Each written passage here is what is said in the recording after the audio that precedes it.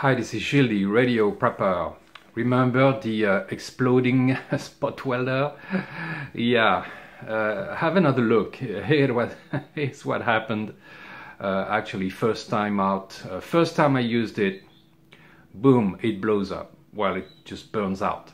MOSFET gives out. And that was just a piece of crap, let's face it. So I ordered a new one, which is here. It's called BIFRC. It's pretty cool. You actually have 18650 cells in there, what I'm assuming.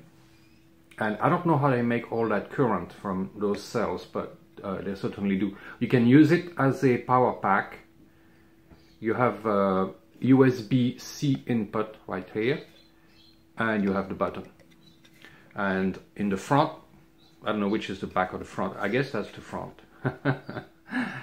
You have little LEDs to set up the power levels. There are 9 power levels. I use mine on 3, and you get those nice probes here, much nicer than the other one. And it's not, you know, it's not very expensive. It's about $50, $45 maybe. So very nice little device, and it actually works. Let's have a quick look.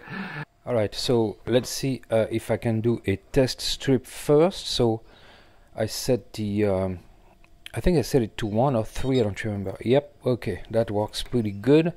Now does it stick? And apparently I can't remove them, so excellent, very good. Now this is the real McCoy, my battery pack 5S 21700s. Is 1 point. Now let's pull on it just to check if it's not going to come off. That would be bad for a drone. So okay, another one just to make sure. I want enough soldering points, welding points to be sure. And that's pretty darn good. Okay, let's do the other one. And it's automatic basically. And another one. And yeah, I'm pretty satisfied with it. I mean, it's at least it didn't blow up like the last one, so that's awesome. And you have a good one.